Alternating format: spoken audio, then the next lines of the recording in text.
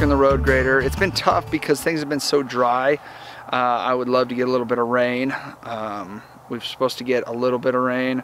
We saw a little, we're supposed to get some more.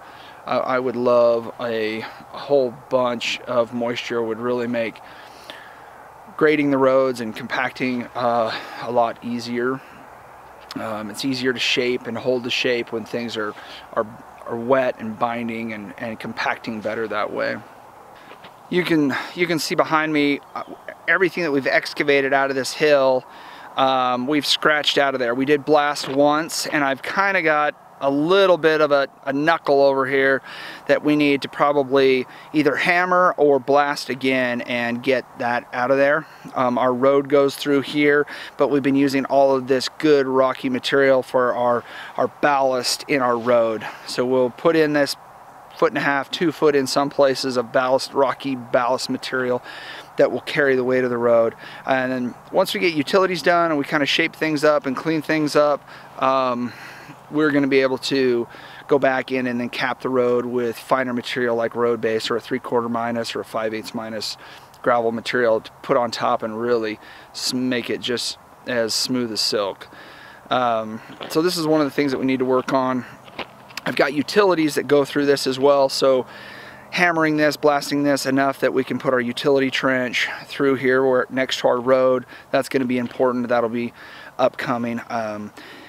We've been running this great big Kobelco 300 and we absolutely love it. It's got massive power, huge reach.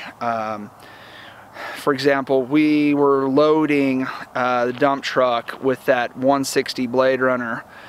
You can go back and see some of the videos that we started with that smaller machine on this rock pile, and we were loading in 8 to 10 minutes. And with this machine, we're loading in 3 to 4 minutes. We've cut that time in half, if not better. Which means our cycle times are faster. We're getting more material moved per hour in that truck. So we're finding that running this bigger machine, not only does it hit this rock a lot harder and tear it up, but it loads it a lot faster, and we're able to move it around building roads a lot quicker. So really happy with the Kobelco, the SK 300. One of the advantages to this 300 is it's got additional counterweight to the tune of about 4,000 pounds. They have additional counterweight at the back of that tail. And that's to offset the coupler at the front and the larger bucket and still stay stable and balanced. The guys at New Tech Machinery did this to this machine, and it's, boy, that extra counterweight and bigger bucket it's amazing. I like the zero tail swing machines, but I guess on these larger machines with the larger buckets and couplers and all that weight out there a lot further, having that bigger counterweight makes a huge difference. Hey, so are you happy with this stuff? Yeah. Everything seems to be, are the loads as big as you want it?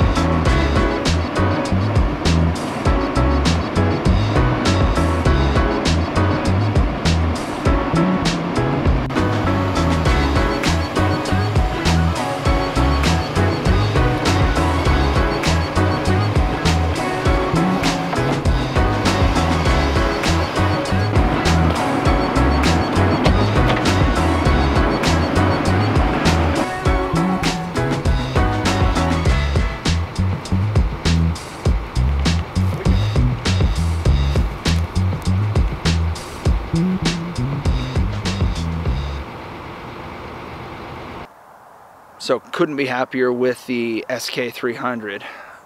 It's getting a lot of work done. We've still got a lot of trees that we need to knock over in some spots and open things up.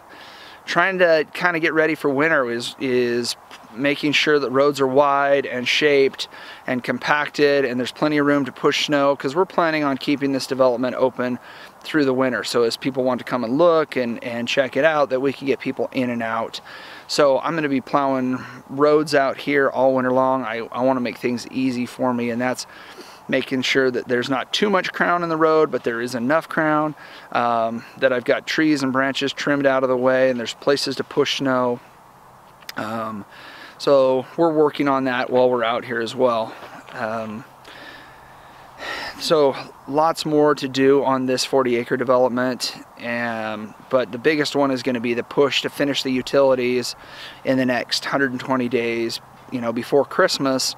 Get that wrapped up and have utilities done, slash piles burned, roads built, and be able to go into winter with everything ready, so we don't have anything that we've really got to come back and mess with other than maintenance stuff.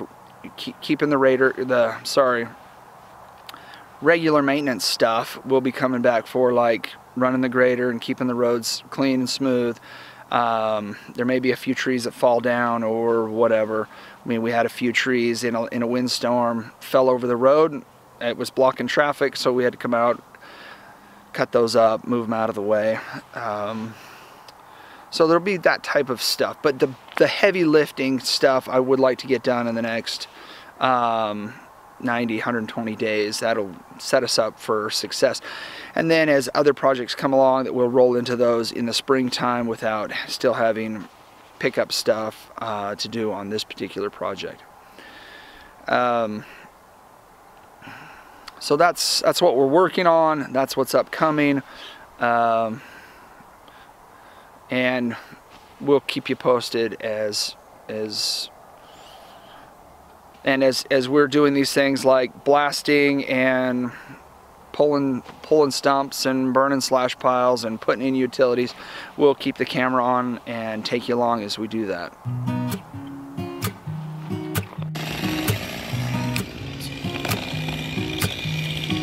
I've been feeling so small. Watch the clock ticking off the wall. But tonight I'm letting it go. Spend my